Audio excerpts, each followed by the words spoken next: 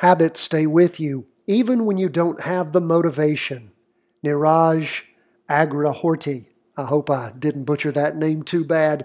But my friends, I harp on this every single day. 10 to 15 minutes. If you will just do that, you can do this. Put your emphasis there. 10 to 15 minutes each and every day, following these charts, paying attention to what is going on, and all this will work for you. I'm going to put at the end of today's video all 4 of those top trainings that we have available for you. I really want you to take them. They are incredible.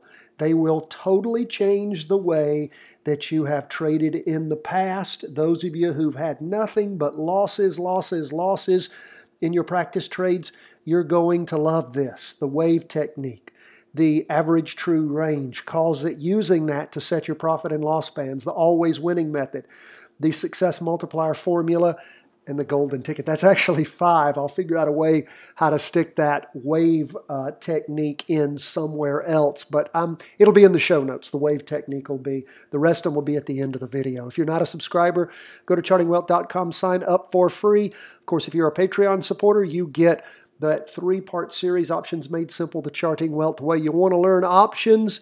You don't have to go out and pay thousands for a course. Just support us at Patreon, and we'll send you a 3-part course. Now, let's jump into these charts, see what we have going on. We see that the S&P 500 up for the day, 2.39%. I'm excited about that. Why?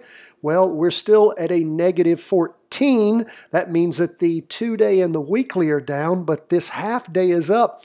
This pull up means that we'll most likely have another opportunity for another easy down trade. Again, SH is the inverse fund. You can practice trade, or if you've taken our 3-part series, Options Made Simple, the Charting Wealth Way, you can buy puts and do those practice trades. And again, if you're getting good at options, then of course you can do fractional trading. Now, they are expensive on the S&P, so when you start fractionally trading, look for lower priced stocks where you can buy a contract or 2 and you're not spending thousands of dollars. But when you get good at this, again, you'll know it because you'll just see green, green, green, and look how beautiful it was last time. So we're excited to see the S&P up 2.39% for the day because it'll give us another opportunity to jump in when it rotates down, most likely. What about the NASDAQ 100? It is up too, even more, 3.71%.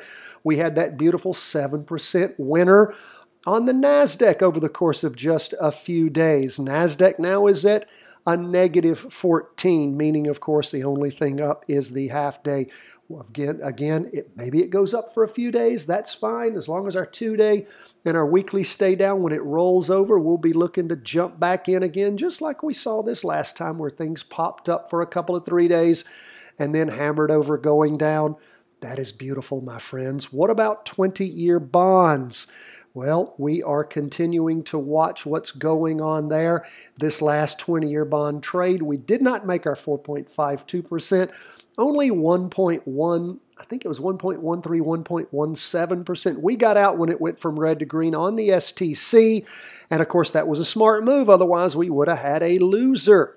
But starting to rotate over, going down again. We're waiting for the STC to go from green to red, and we'll jump back in. Why? Because the weekly and the 2-day are still hard down as far as the STC goes. Look at that weekly. So again, got 4 days there of some up movement on the half day, but again, that has not changed the STC. So if it happens, it happens. If it doesn't, it doesn't. That's fine. The charts tell us what to do when they're ready to tell us. Gold, we're still in that down trade, hoping for a profit on this of 6.28%. We're already at about 4%.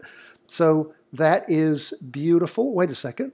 Wrong there. That's $6.28. We're already at about a $4 mark. It's 3.62%. So again, things are heading down on gold. That is nice. Again, negative 15 on everything. Gold down 0.81% for the day. Bonds were down 1.48%. Lastly, we will go to Bitcoin. What is up with Bitcoin? Man, up some for the day, 5.28%, but that doesn't make up in any way for this huge down move that we have seen.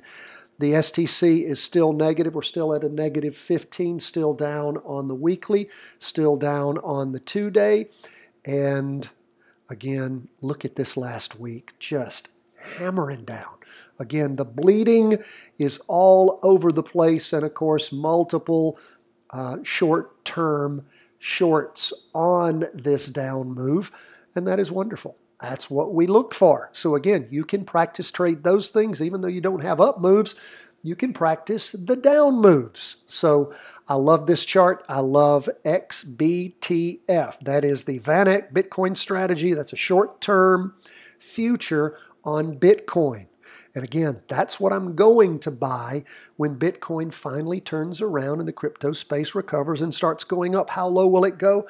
I don't know. I don't care. I don't own it. I'm not going to own a loser. I'm not going to hang on to something that's trashing out like this. Who would? When you can turn around and buy it at any time. Do you see what I'm saying, folks? Liquidity is one of the big keys to what we teach here. If you're holding on to stuff that's losing value, why are you doing that? There's no reason to if you can read a stock chart. That would probably be my biggest bonus to you on Friday at the end of this week is if you can read a stock chart, why would you hold on to a loser?